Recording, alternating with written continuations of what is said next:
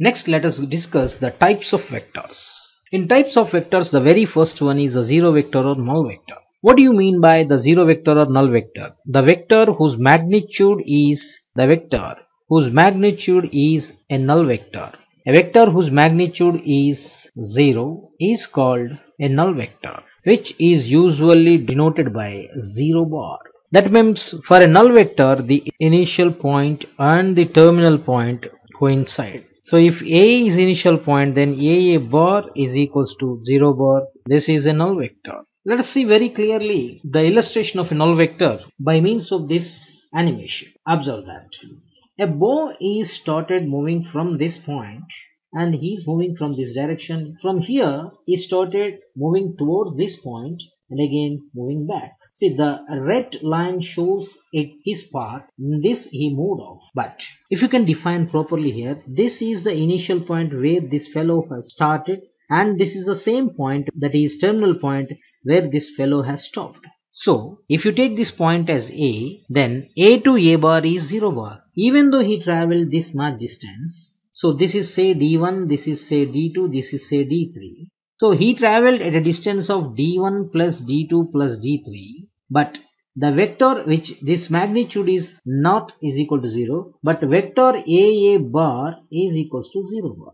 So what we can say is simply it is a triangle. In triangle, if you start moving from one vertex to other, then the third one to the back previous one, then in triangle ABC, the displacement is a null vector. So we can have the example that in triangle ABC, the displacement is null vector. So we can illustrate this null vector by means of from A to B it is one vector, from B to C is another vector, and C to A is a vector. Therefore in triangle ABC, AB bar plus BC bar plus CA bar is 0 bar. Magnitude is equals to 0 with some direction. So this is a good example for a zero vector or null vector.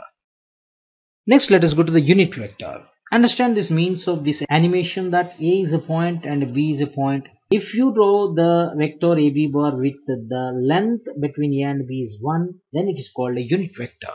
In fact, we define unit vector as a vector whose magnitude is equals to 1. A vector with magnitude or whose magnitude is unity is called a unit vector. So if A is a point and from A to B, if a vector is drawn from A to B with the direction AB and this length is 1, that is vector AB bar has its magnitude is equals to 1, then we say AB bar is a unit vector. Suppose if A bar is any vector, then if A bar is divided by its magnitude, then this is nothing but a unit vector. This is a unit vector in the direction of A bar denoted by A bar cap, that is A cap. A cap is nothing but a unit vector in the direction of A bar. So this is a notation of finding a unit vector in the direction of a vector.